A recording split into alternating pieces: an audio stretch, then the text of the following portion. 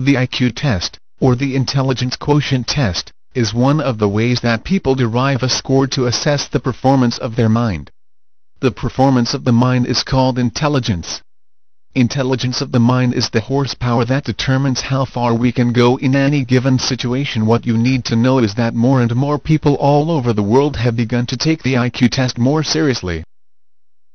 It has also been found that more than 68% of the brain controls our intelligence, and thus, some believe that the size of the brain is also one of the more important aspects in determining a higher intelligence.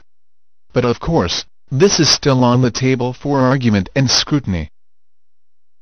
Patients who have damaged their frontal lobes in some sort of accident or other have been found to be lacking in the intelligence factor, and when exposed to a battery of mental exams, it has been found that their level of intelligence decreases when damage to this area is done.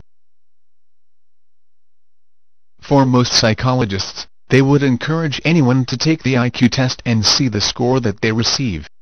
What they mean is that most of the mental disorders or developmental conditions in the mind can show up in these tests if the scores are far below normal.